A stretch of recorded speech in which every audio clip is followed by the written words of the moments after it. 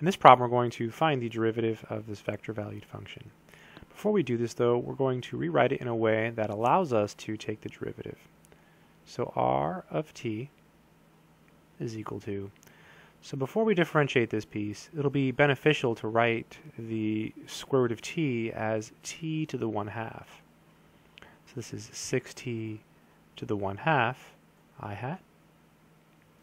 Likewise here we have t squared times t to the 1/2.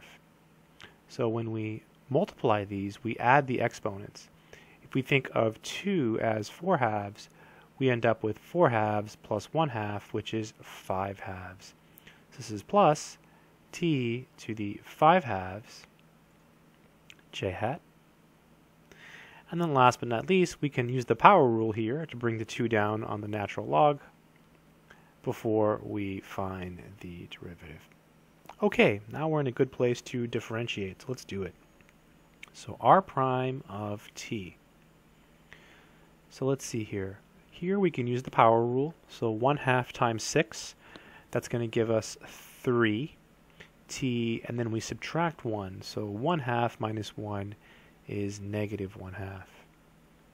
And we still have the I hat. Here we bring down the 5/2, so 5/2 t.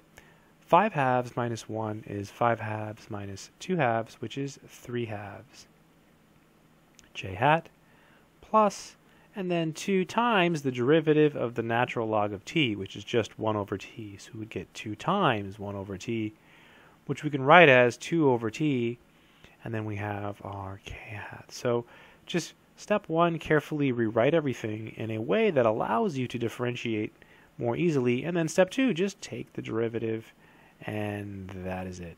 I hope this video has been helpful.